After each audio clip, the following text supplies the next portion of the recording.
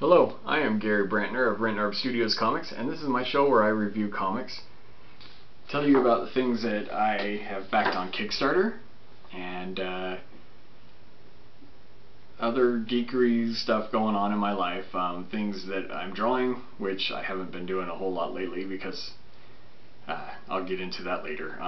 So, you may notice the setting here has changed a little bit. I'm no longer in my basement. This is now my office, and as you can see here, it's still a little work in progress. I have these walls, they're getting covered as we speak by all these prints that I get from Kickstarter are going to be hitting this wall, getting stuck there forever. All that fun stuff. So you may recognize this. This is White Ash, Duplicate, Standstill, which, oh, that was a good one. Miskatonic High, one of my favorites. And Goth Ghost Girl. So, all these fun little prints, I have a ton of them because every time I back something, these show up.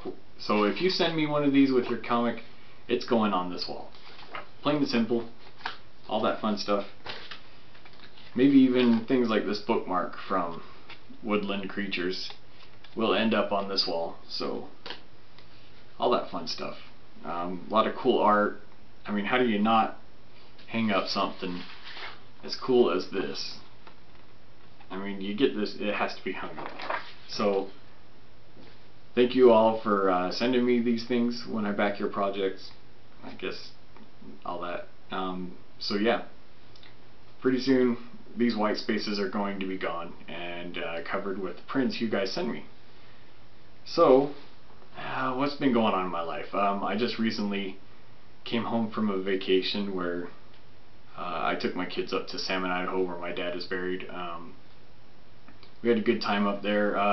My dad's buried in kind of a forest cemetery. There are trees actually growing up through the graves of, there's some graves that have been there from the 1800s even, and it's an interesting cemetery. If you could Google Gibbonsville Cemetery, and it's Gibbonsville, Idaho, if you want to get specific in your Google. And yeah, it's pretty crazy cemetery, and that's where my parents are going to be buried. My mom's still alive, thank goodness, and but my dad did pass away 2 years ago and is buried up there. So it's kind of a little bit of a distance, about 6 or less hours from where I live, and so I thought I'd take my kids up there and show them where their grandpa's buried. And we did a little bit of river rafting, stuff like that, and so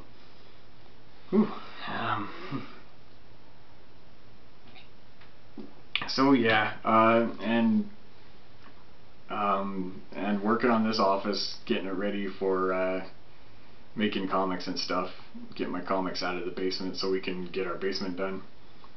A lot of things been going on. Crazy summer. Yeah, so okay, now we're out of all that heavy stuff. Let's talk about comics. And so I did read a couple things lately, and so I will start with a comic called Shapes. So this is Shapes 3 and 4, and let's see. Sorry about that. Shapes 3 and 4 here by Jason Brubaker. It's by Cave Pictures Publishing, and Cave's Picture Publishing. Let's see here. Get you some of the credits here. So this is created by Rick Reckadal and written by Jason Brubaker, co-written by Rick Reckadal,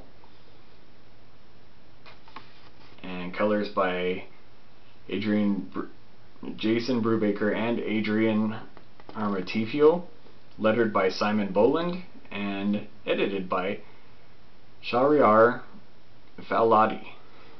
I hope that's right. If I don't pronounce that right, you can come on my show and tell me how to pronounce your names. That sounds fun, right? So, these are some cool stories. I love Jason Brubaker's art. It's a little on the cartoony side, but definitely tells a story. Everything he draws tells you a story. And so this is about a world where the entire world like watches other people play online on this game called The Drift. And this character named Trip, he can actually travel to that world rather than just play it on his laptop and phone. And people think that he's just playing the game, but he's actually living it. It's actually going on. Kind of like Tron, I guess, or something like that. So he's in this actual world fighting for his life, and his dad is missing, and in that world also. Yeah, it's a really good story. I got issues 3 and 4 from my local comic shop, Gamers Asylum. You could do the same. You can have your local comic shop order shapes for you. I've already reviewed 1 and 2. This is 3 and 4. And it's an ongoing thing. That's how it goes with me too, is by the time I get to my comic shop, which is not right here where I live, but over in Ogden, 2 issues have come out, so yeah. It's been, so those, that's shapes 3 and 4. Next on the list is X Factor. X Factor is by, let's see, that's not the credits page, here we go. X Factor here is by Peter David, one of my favorite writers. He wrote X Factor for a long time in the 90s, and then again in the 2000s. And he also wrote Spider-Man 2099 and a Supergirl series that I liked a lot. And so he's one of them that when he writes something, I like to find it and read it. And I'm rereading this currently right now because why not, right? And so I'm throwing this randomly through my read pile. The Multiple Man is my favorite character, and so as you can tell by my shirt, I have the same shirt the Multiple Man has on right now. So there's the Multiple Man right there. Pretty cool looking, huh? And that's the shirt. I would actually, he has different shirts, and I'd like to be able to add all of the shirts to my wardrobe. Let's see here, what do we got? So this Volume 1, X Factor, introduces you to X Factor investigations created by the Multiple Man, Jamie Madrox, and let's see, it also introduces that the Multiple Man has a problem with his multiples where each one has a different personality and is not really that controllable. And so this introduces you to his little dilemma problem with his cloning, and it also introduces you to his new group of X Factor investigations.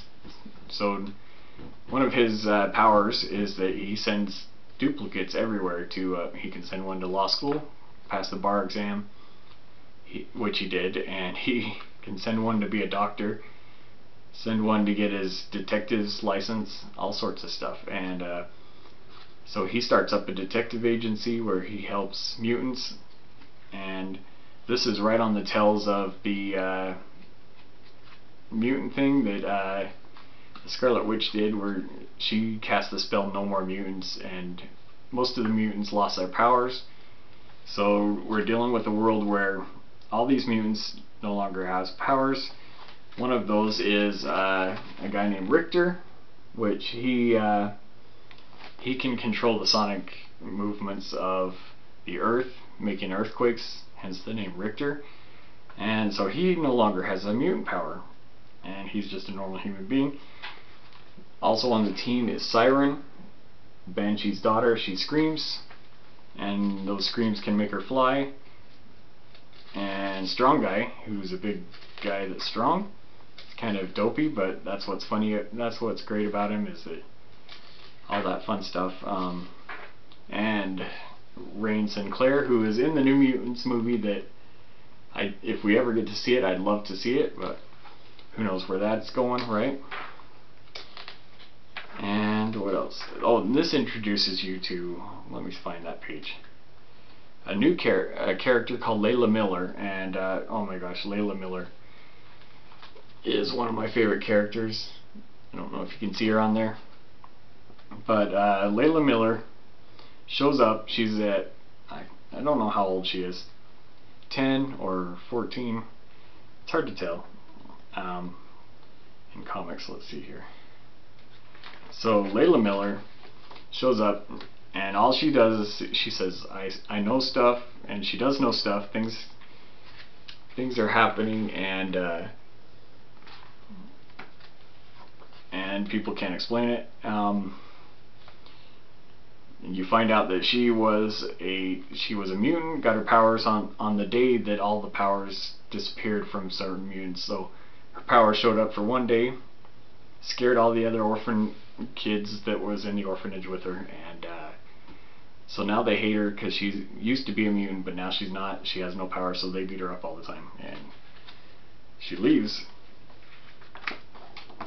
But yep, so yeah, there's Layla Miller. The artwork in this is really awesome, really dark toned, noir, if you will, but with bright colors here and there. And also in this storyline, you get Siren gets kidnapped and beat up and all sorts of different stuff. It's just a crazy guy that just wants to take it out on her, that he lost his mutant powers also. But yeah, it's a really good storyline. Peter David is amazing, and he's the reason that Multiple Man is my favorite character, because man, he did some awesome stuff with this book. So this is X Factor Volume 1. There's a new X Factor book coming that is out now, and I should have it in my hold, but who knows with the way COVID's been messing up with comics distributions and all that.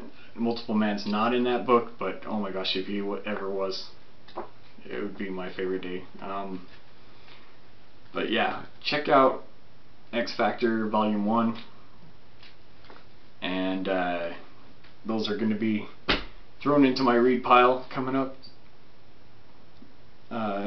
interspersed with all my other reads that I'm doing right now. My read pile is about this big right now. Let's see. Yep, yeah, it's that big, huge. So it's going to be a while till I get through some of them. Hopefully I get to them in time to let you know about the Kickstarters that coincide with them, but who knows how that works. Yeah, I'm kind of still new at this, stumbling my way through it. And speaking of Kickstarters, the next on my list, this is a sticker from Seer Nova Comics, and I love stickers, so that's going to be going on my lunchbox probably, or something. Got a bookmark from Seer Nova Chronicles, and a postcard, which obviously will be going up on this wall. So it says, we would like to thank you personally for backing our Kickstarter. See, cool stuff. Oh, and on the back it says, hey Gary, thanks for backing our project, and we still got to get you on the podcast. They have a podcast on iTunes. Unfortunately, the only way I can get to iTunes is on my iPod Nano, so I don't ever hear the podcast. As soon as it goes on Stitcher, which automatically downloads to my phones, then I'll be listening to that all the time. But yeah, they still download to my iPod, but I hardly ever plug it in to get new ones. So I have listened to like 10 of their episodes, but I think they're up to the 50s already. Holy cow. So I'm way behind. Anyway, let's see what I have to talk about. So, Seer Nova Chronicles actually has a Kickstarter going right now. So if you want to jump on your computer right now and check that out, Seer Nova Chronicles on Kickstarter. Here's one of the comics I got from their last Kickstarter. It's called Ink. And I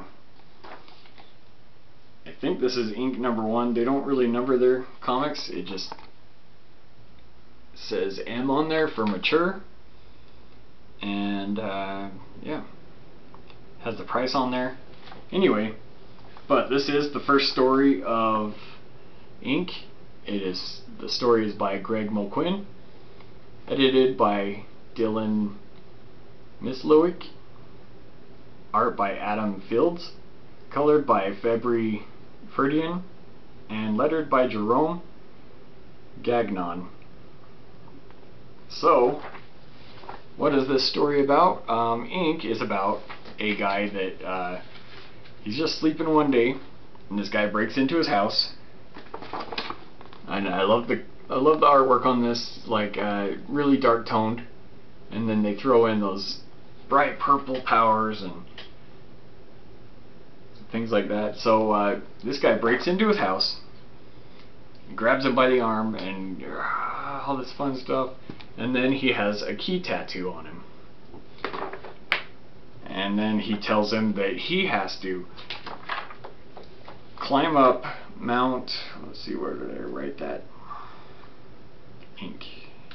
He has to climb up on Mount Kanman in Japan by 72 hours. And so he gets on a flight, goes to Japan, climbs that mountain, and he gets there, and there's a monk who tells him to go get bathed and go get cleaned up and in the proper attire, and meet him in the dojo. And then it ends. Boom. There's not really a whole lot of pages in this, so maybe it's just a quick sampling to get you interested, and it is interesting. So I think I will check out where this story goes, find out what's going on in Ink, find out what this tattoo and the monk is. Is he going to train him how to be a fighter or something, a protector, or is he a bad guy and he wants to train him kind of like the Ra's al Ghul thing where he trained Bruce Wayne, and then he turned out to be the bad guy. So who knows? We'll see where Ink goes from Seer Nova Comics. And so that's that comic. And the next comic I have is also from Seer Nova Comics, and it is Seer Nova Chronicles. These are the same comic, just different covers. There it says thank you for backing on the back. No thank you pages in these though, but that's alright. So Seer Chronicles is by Greg Mulquin, edited by Dylan Mislowick, art by Ricardo Bastos, colored by Febri Ferdian, and lettered by Jerome Gagnon.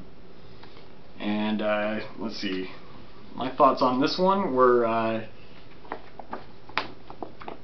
the art starts out good, but then I noticed a pixel problem. A lot of them, the lines seem blurry. You get that jagged look when you zoom in really close on your phone, except it's in the print problem with the lines. Let me see if I could find. It probably is kind of hard to tell from the camera, but let's see here. It is actually really hard to read the words because of that blurry, jagged line problem. I think they just didn't use the right pixel count. So basically, there's this fireman named John. He shows up to a lab explosion, and his crew works on it. He gets buried, and for some reason they left him behind. They didn't dig him out.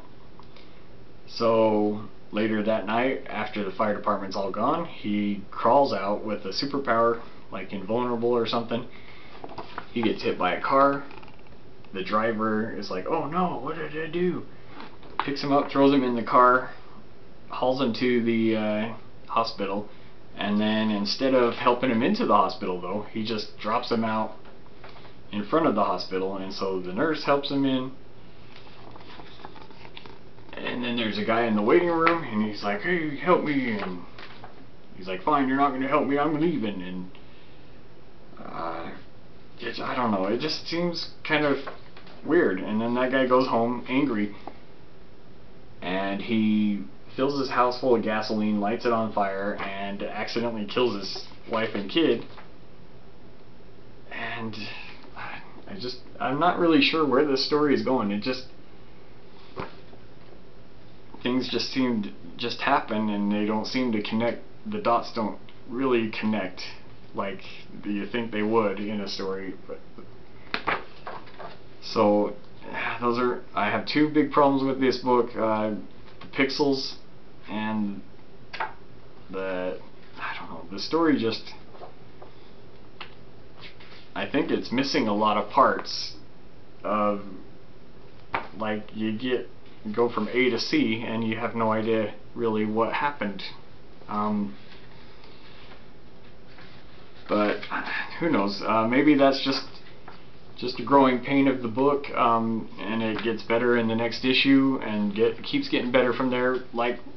Because I've heard the saying, I think it was from Jake Parker, done is better than perfect, and that I do stand behind those words. Yeah, if you just keep tooling it and working on it and hoping that, like saying, I'm not going to release it until I'm really good, then you don't really actually grow any. But if you put it out there and then you hear feedback like this, it helps you to grow and better your stories. So I hope that's where we go with Seer Nova Comics, and maybe that's how this book is meant to be. And let's see, now what do we got here? So that's the end of my reviews. Now we will jump into Kickstarter comics. What is on Kickstarter right now that you should know about? And like I said, Seer Nova Comics is on Kickstarter right now. Check them out. Here's what's on the list right now. I got to tell you about this one right now because it's actually ending in just hours. So check out Love University #3. Let's see. I don't have the comic on me right now, but Love University 3 is on Kickstarter. I backed it, and it has just hours to go. It ends on August 7th. So you better get on that if you're watching this and it's not August 7th yet. Get on Love University 3. It is about a girl that she finds out that she is a Cupid, and so she gets taken to this school where they teach you how to be a Cupid, and she's a natural archer, so that goes hand in hand with being a Cupid. And so Love University 3 by Class E. Why am I holding that up? That's my notes. Love University 3 by Class E. That's Class Space E, the letter, Comics. And August 7th. Get on there before August 7th. Back it. You could get issues 1, 2, and 3 all together. I've been loving it so far. The art on that is amazing, and the writing on it's amazing also. And what else is going on? Starside 3 has 7 days left. Get in on Starside 3. The art on that is crazy amazing. I love it. It's very playful. It's about an alien invasion, and I don't know why I'm itchy. It's about an alien invasion. Gosh dang it! Now I'm thinking about it. I've found them through social media, and I bought their comic before they even kickstarted it, and now now they're kickstarting them. Better way to let people know about it, actually. So yeah, get Starside 3. I just reviewed Starside 3 on the last episode, so check that out. You'll know exactly what you're getting in this Kickstarter. You have 7 days. That one ends on August 13th. So get in on that one before August 13th. And let's see what else is on my list. I Am Hexed, number 3. A lot of number 3s today, huh? Love University, Starside, I Am Hexed, number 3. I Am Hexed, number 3. I have not read before, but I'm backing it so that I'm getting 1, 2, and 3 in this bundle. It is a political thriller, drama. It has witches, and they're in DC. So I read their synopsis. Everything sounded awesome. I read the few sample pages that they threw in there. They look really good. It might be right up there with Miskatonic High and Destiny New York. So it looks really awesome from what I've seen of it. So I backed it. And what else have we got? Palmiotti's and Johnson's Pop Kill, number 2. It has 23 days to go, and it's a 40-page book, so that's a good bonus. It's about a world where the soda industries, there's these 2 twins, one does this cola and one does that cola, and they hate each other, and they actually send assassins to kill each other, and that's why it's called Pop Kill, because soda pop and killers. But anyway, it's Palmiotti. You might know him from what's that girl's name? Harley Quinn. And you might know him from Harley Quinn.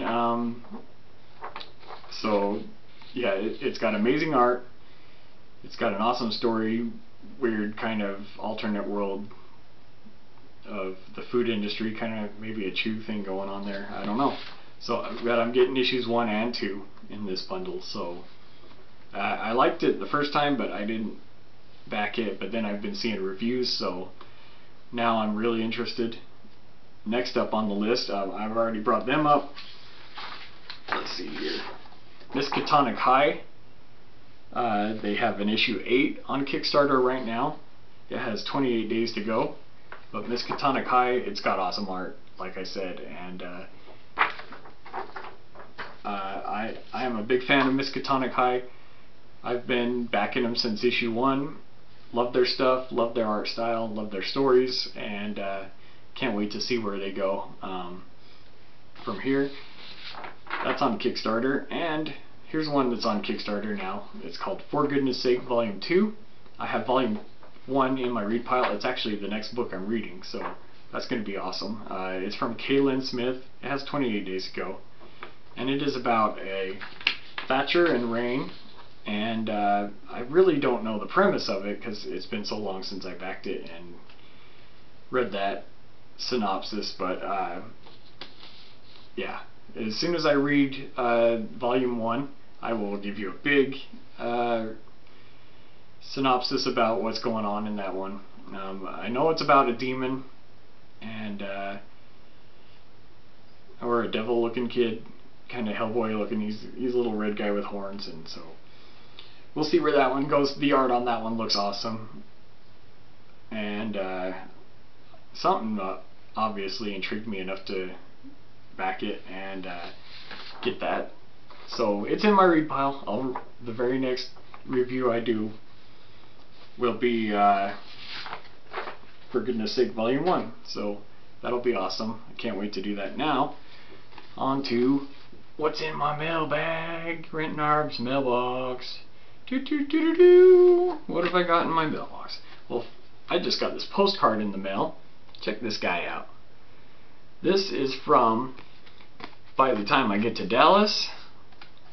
It's a comic I just backed about a plague, a virus that something is making people need to get to a spot on the map, and that spot on the map happens to be Dallas, and they are getting there at their own peril. They're zombies, but not zombies. They're not dead, but they're doing everything they can, walking there or driving there or flying there, so heaven help them if they're in a plane, because that's a bad way to end up in that spot. But I got this postcard in the mail. It says, "Hi Gary, thank you for being part of this project and I hope you dig it. Colin." So that's awesome. I can't wait to get the actual book in the mail and read that. I think I'm getting issue 2 and 1 in the mail, so that'll be cool. So this little postcard is going to be going up on this wall somewhere. So I have a space waiting just for that. Next up of what I've got in the mail. You may know that I like pins. I just did a Kickstarter to get Renard pins, and so here's a pin I just got in the mail. It is a panda bear, and he says, let's see if he can focus. He says, "I can't adult today" on it, and I've been putting these pins on my mask that I wear to work, and I figure there's no church anymore, so I can't put them in my tie, and that's one way to be able to use this pin collection I have, is by putting them in my mask. So that came in the mail. You could get it easy from Wish for like, it was under $1, and the shipping's always good. It just takes a long time to get Wish things, so that's the only downfall of Wish, but they get awesome stuff, and by the time you get it, you forgot you ordered it, so it's like, hey, surprise, here's that thing you ordered 2 or 3 months ago. Here's something I just ordered and got in the mail. I read these on my phone on